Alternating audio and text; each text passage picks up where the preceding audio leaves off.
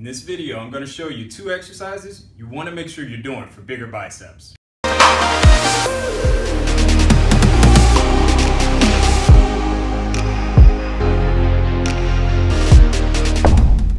What's going on, guys? Just wrapping up a workout and figured I'd share 2 bicep curl variations that I've gotten really good results from: the negative curl and the drag curl. First, we have the drag curl. You're going to start with your weights down by your side, and then you're going to pull your elbows back and the weights up towards your lower chest, upper abs area. And you're going to feel a really good squeeze on that. Try to get it as high as you can and make sure you feel that squeeze in your biceps. But that's the motion in a nutshell there. So I'll demonstrate a couple reps of that for you.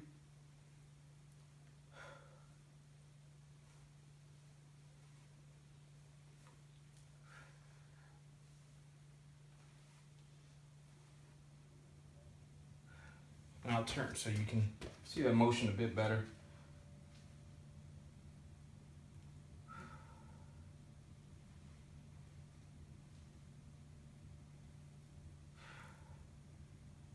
And if you really want to get crazy with this, incorporate a negative curl into it. So same motion for this drag curl, pull up.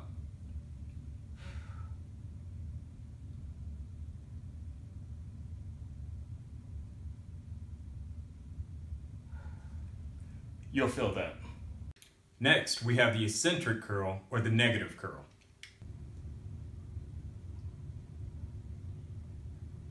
So what's really important is to make sure that you're controlling the weight when you're doing the eccentric motion.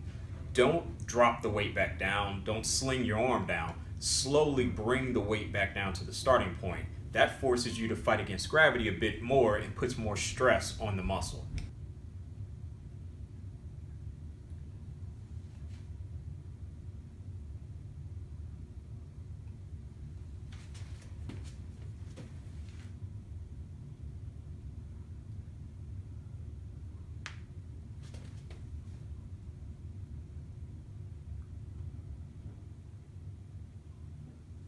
You're not going to get bigger biceps by going into the gym doing the same curls every day.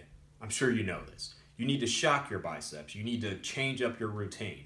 All right, guys, so in addition to doing your standard preacher curls or whatever your routine is today for biceps, definitely incorporate these 2 different bicep curl variations. I guarantee on top of what you're already doing, if you do these as well, you're going to see gain. If you have any comments, questions, leave them below. This is my very first video. I want to do more fitness videos. I've been into fitness for a long time. I've trained people, and I just want to kind of share that expertise with you guys on this channel. But this channel is not strictly going to be for fitness. I really want it to be a well-rounded channel.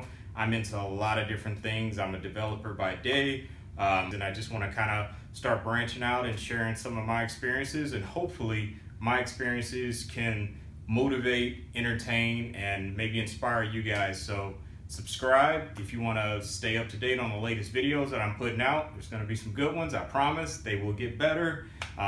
Don't forget to subscribe, and catch you next time.